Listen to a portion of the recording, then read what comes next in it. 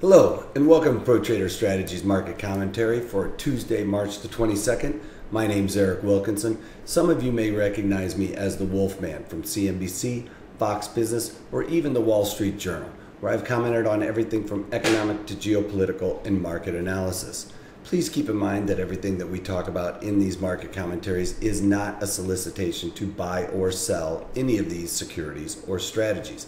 At the end of the day, we're here to teach you some different strategies that you can implement into your own portfolios, but please do that in your own way.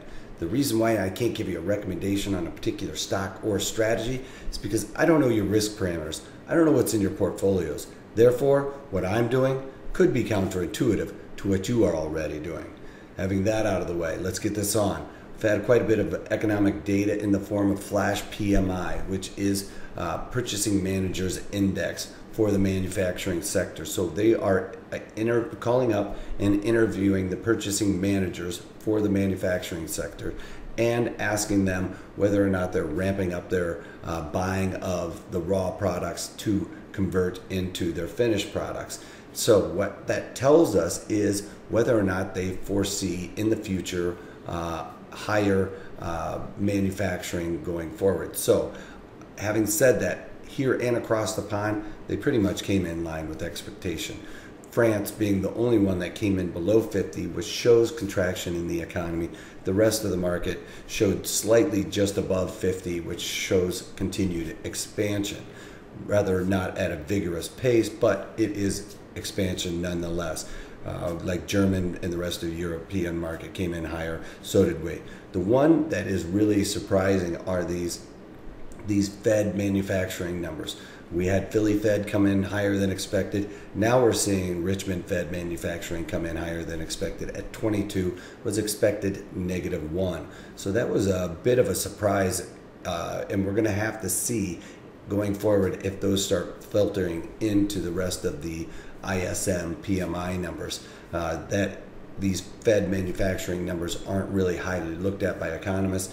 The PMI ISM numbers are more widely looked at and considered more of market movers. But you have to look at those little numbers to see if they are going to trickle into the overall major economic data points.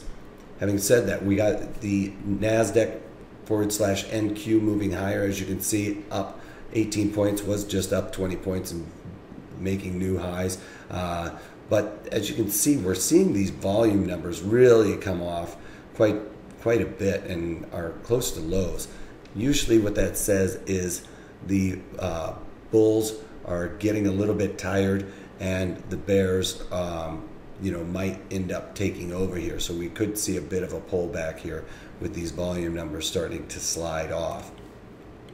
With E-mini S&Ps, they were just up testing the highs just a couple of minutes ago, up 2 points on the day. And as you can see, again, these numbers are starting to dwindle a little bit. So we'll have to see if that's a precursor to any type of sell-off going forward. As you can see here, we just really moved into positive territory within the last hour. For the most part, the overall market was negative. So you have to assume that when they're negative overnight into the morning, the market is pretty short and you can have that snap back higher, which is what we've seen here. Now it looks like they're getting a little tired. Volume numbers are coming off, and looks like we could see a bit of a pullback heading into the end of the day. On to some trades that I've taken off here. This is Netflix, and we did a webinar on iron condors and iron butterflies. This particular trade came from the iron butterfly webinar, where I'm always asking participants in the webinar, what do you see out there? What would you like me to look at during this webinar? Something that you really like to trade, and I'll see if it fits around my parameters for this particular strategy. Somebody who came up with Netflix.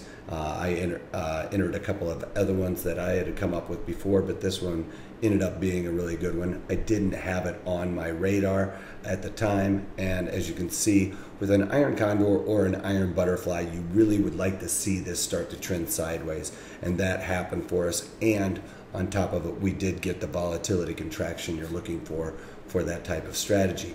we're selling that strategy on high implied volatility market, thinking that it's going to settle down, trend sideways, and we were accommodated on all fronts there. So having said that, I put on the April 65, 95, 125 iron butterfly. So I am long the 65 puts, short the 95 puts and the 95 calls, and then long the 125 calls to define that risk. Now, since it's traded sideways, stayed very close to that 95 strike that when we implemented it, the theta and volatility came out of it and accommodated us rather quickly.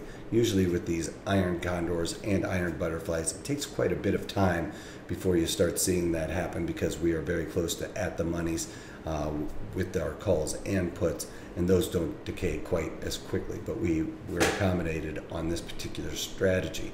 And I originally sold it for $14.89. I bought it back this morning for $9.01.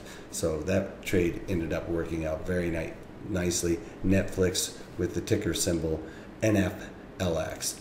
On to Target. This is a trade that I just recently put on this morning, and with low implied volatility, as you can see, this is at historical low implied volatility, and that's why I started doing these earnings trade setups on the last couple of webinars that we've done. So you can check those out at protraderstrategies.com if you're looking for a way to take advantage of when volatility expands. These calendar earnings setup trades are really great for that. So you can go to protraderstrategies.com and sign up for that. But with this particular strategy, it just looked like this massive rally that we've had in Target, the overall market starts to look like it's waning a little bit, and I'm hoping to see a bit of a pullback in here, maybe down to this 80 strike, where it looks like it's going to find support. So this 80 strike has showed support and resistance several times, and I'm hoping to see it come back down and test that.